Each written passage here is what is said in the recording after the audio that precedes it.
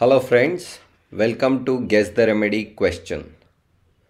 We are looking forward to Dr. Saptarshi Banerjee's seminar in Pune. It is on rheumatology, on joint complaints. On that background, let us see a case which is that of joint complaints. This is a case of seronegative polyarthritis, so seronegative rheumatoid arthritis, and he is a mechanic, a scooter mechanic or a bike mechanic, and he works in the same building as that of Prana where I work. So when he came to me, he was suffering from joint complaints, mostly all small joints.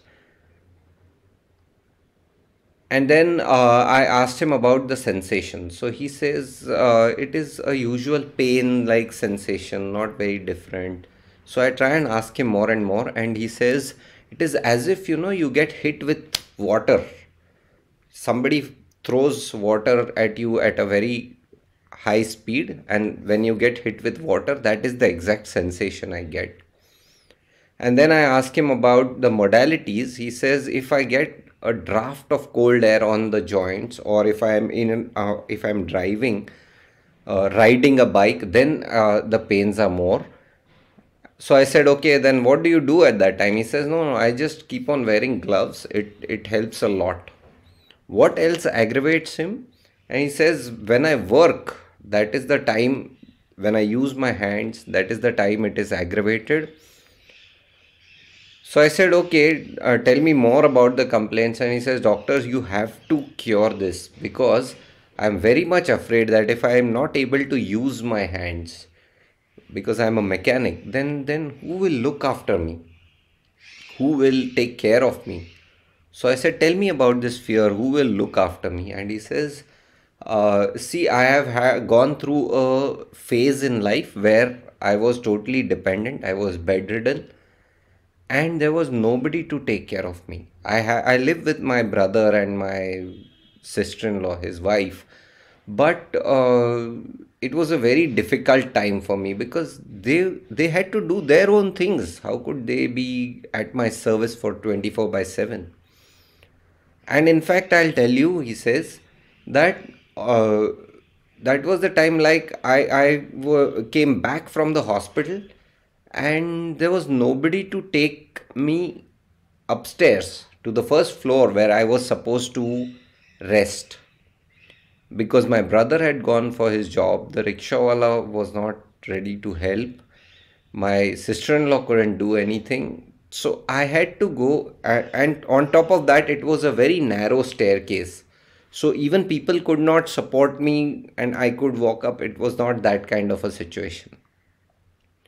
So I had to take the lead, and I had to bring all my will to work, and I had to climb that stairs when I had actually a rod put in my leg. So I said, describe this feeling when you had to do all this. He said, no, I had to. That there was no way out. I put together all my will and I climbed the stairs. So I said, okay, how was the feeling or sensation? He's not able to describe that. So I said, okay, but how did you get this rod into your leg? He says, oh, that's a story. When the building was being built, I came to see where my next workplace would be. And it was past 7 o'clock. It was already almost dark in the evening. So we came, me and my friend came, and we were seeing. It was the first floor, but it was at a double height. So it was almost 17-20 feet from ground level. And then we were looking around and walking our way through. It was still not cleared up. And then I walked, and I didn't realize where the edge of the building was. But by the time I reached the edge, I felt that somebody pushed me. And when that feeling came, it was almost like a ghost pushed me, because my friend was quite far off from me and there was nobody else. With that feeling, when I fell down, there was a sound, big sound, and I could sense that something has broken inside me. So my friend also heard the sound and he asked me, "Where are you? Where are you?" I said, "Oh, no, no, no, nothing. I have just fallen down. You come down by the staircase, call the watchman, and take me. Maybe I'll need to go to a hospital. You take me to the hospital in a rickshaw. Call for a rickshaw also." So then I said, "How was this? Tell me about this. You fell down, you knew something had broken, and you were telling him, describe this whole situation to me, how you felt in it." So he says, "No, no, I fell down. I knew something had broken. There was intense pain, but I knew that if I lose my sense of, presence, if I lose my hope, if I lose any control over the situation, then it's going to be a bit difficult because this friend is not a strong fellow, neither physically nor mentally."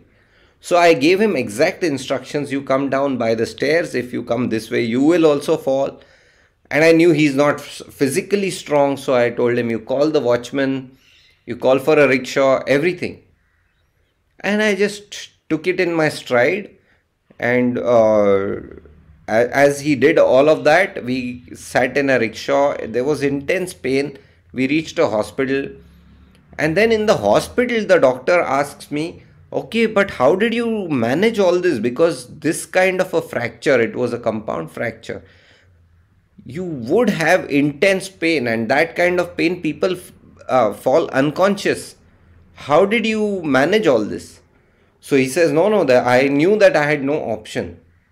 So I had to put all my will together and do whatever was necessary." So in two situations, he gives me this idea that he needs to put his will together and keep control over the situation and do whatever is necessary.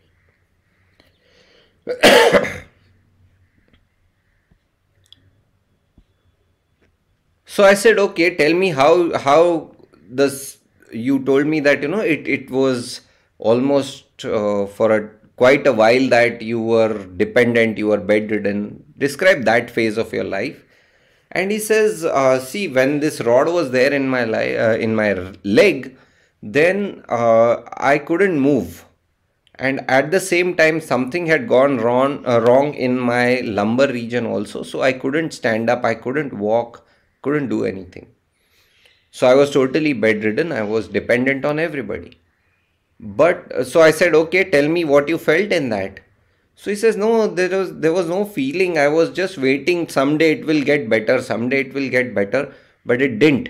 And then I said, one day something clicked in me, and I said, "No, I just have to do whatever is necessary. I have to use all my willpower and I have to walk. I can't go on like this in my life.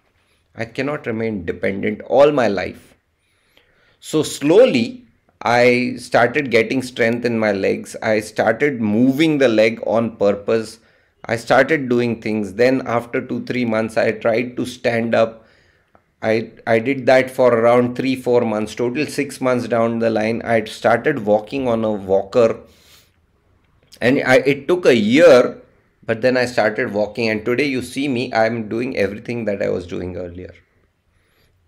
So I said, "Tell me more about this phase." He says, "No, no, I was always into massage and all these things. I used to massage other people who were dependent. So I knew what kind of life it is. And I knew what are the things that need to be done. So I would either do it a little bit myself, or I would call somebody and tell them, "Okay, you exactly do this for me. Exactly this nerve, this muscle you have to massage." And then slowly but surely I got strength in my legs. Then I asked him what is the other stress in his life. And he says, "See, the other stress has been that a time when I had to get my sister married. And that time I felt because I am a mechanic, people are not respecting me. And when they talk to me, I could feel the insult in their talk. And actually, I became a mechanic because I felt everybody respected a mechanic. They wouldn't even call us by name. They would say Mistri, Mistri, which for me was a sense of respect. Whereas in the sister's marriage, it was a totally opposite scene, and I felt a lot of insult in that. So I said, "Tell me what you felt in the insult. How did you feel the insult?" And he says, "See, it is quite, you feel hurt in the heart. You feel hurt. Your ego gets shattered. You need to keep control in that situation, because otherwise your sister's life will be ruined. They will talk in a wrong way to her all her life just because you reacted. So it's better to keep control and just forget the insult." So all this was the case, and I would urge you to try and solve the case, to try and find the remedy. See you guess the remedy.